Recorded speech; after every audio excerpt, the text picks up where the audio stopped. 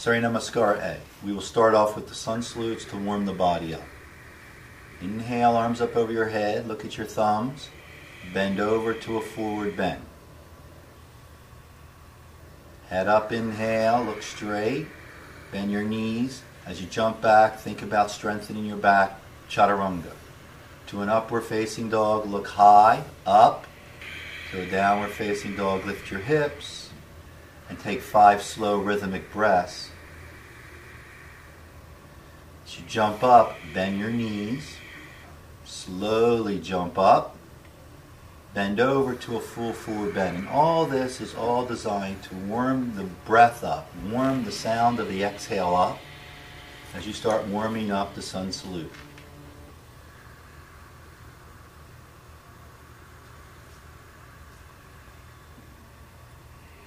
Second sun salutation.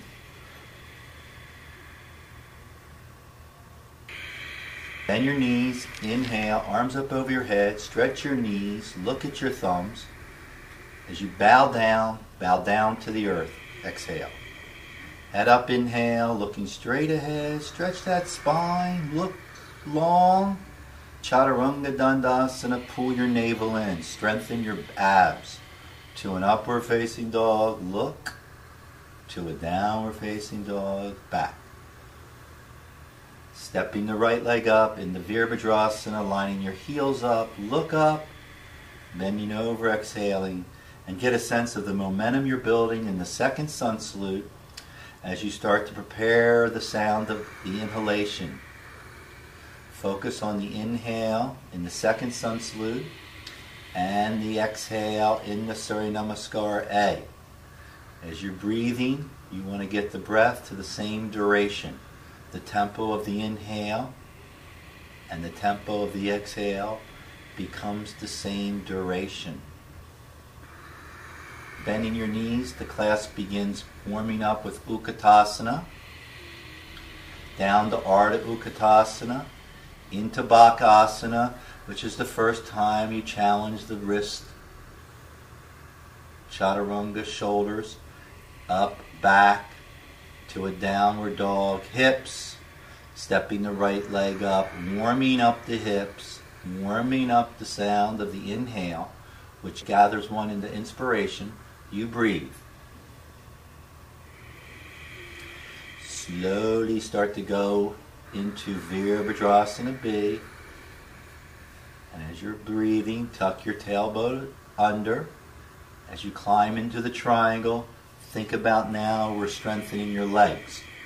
So in the beginning of the class, the focus is on the legs.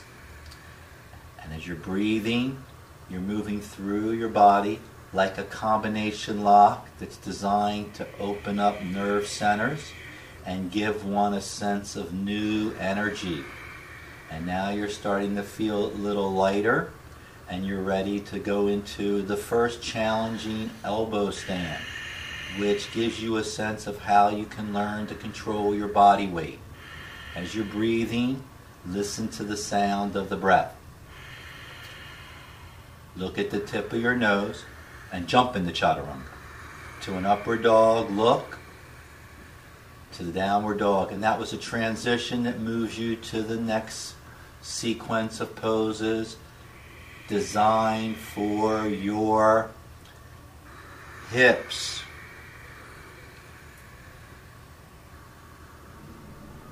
Modification for the elbow stand is the dolphin, where you put your elbows on the floor, keep your head up off the ground, lift your feet, and look at your back foot and breathe and strengthen the shoulders.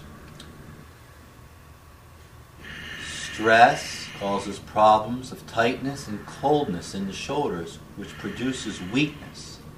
And as you're heating up the body, it becomes more supple and more alive to start to function in a new way.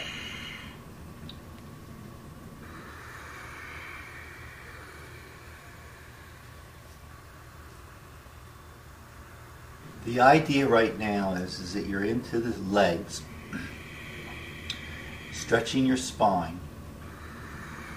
These are safe ways to go about stretching. And there's no perfect way to stretch. You're just paying attention to what you feel as you go through the various positions that the rocket takes you in.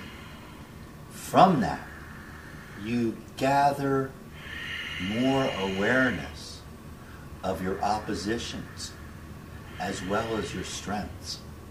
And you build from your weakness, so you sense that you're getting stronger and smarter every time you practice Ashtanga Yoga.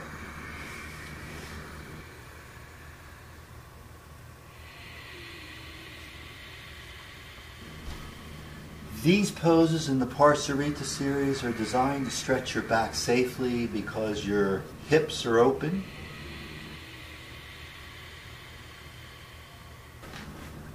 As you're breathing, you're focusing every week on your spinal column to see how it grows. As it grows, it opens up your mind to new possibilities. As you go into the pelvic area, the Somakanasanas, the Hanumanasanas, you're stretching a part of the body that is a house for energy. It's a storehouse. It's at the base of your spine.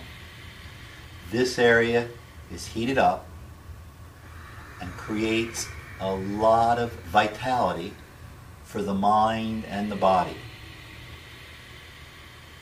As you're breathing, you're starting to feel your vitality increase 45 minutes into the routine. As you start to feel your vitality increase, you start to sense that you can manage your body weight or control your body weight to defy gravity and become one with the moment of moving breath and bandhas at the same time. And as you keep moving, you keep heightening your awareness to the sound of your breath.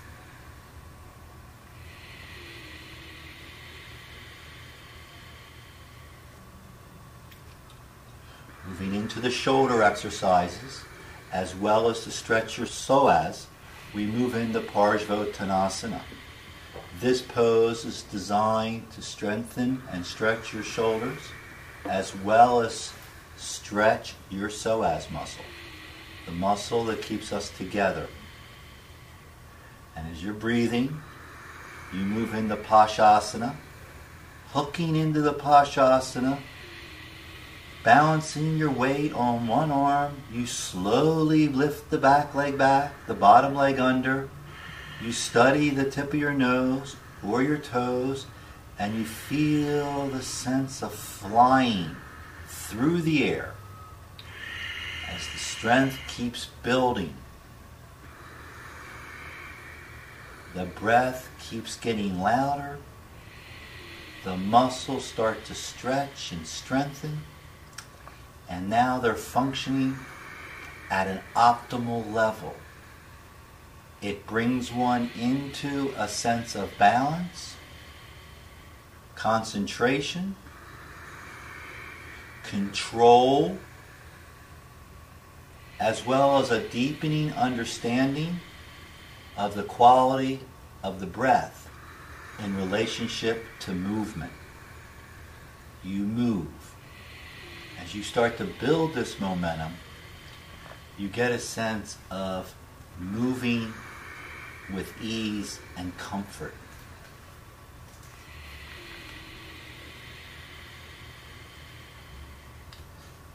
In this sequence, you're starting to manage your body weight. As you strengthen your core, you're feeling the strength of the advanced poses of the Ashtanga Yoga system as a beginner or as an intermediate student. Most of these poses that you will be doing at this point are poses that one would not be able to do anywhere outside its yoga as a beginner. We bring the advanced poses to beginners to create more strength, more flexibility, more control, and more peace. You study the movements.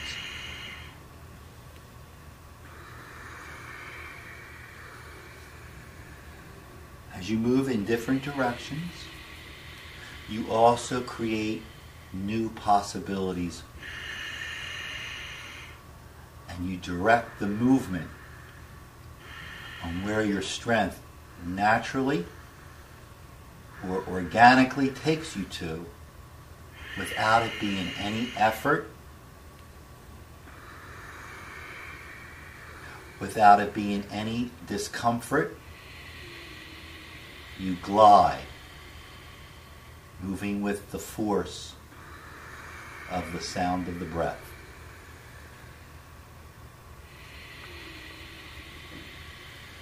As you're breathing, you're noticing now, here in the back sequence, that you're starting to feel light as a feather. And all your joints are opening, and the blood is rushing quickly to the extremities.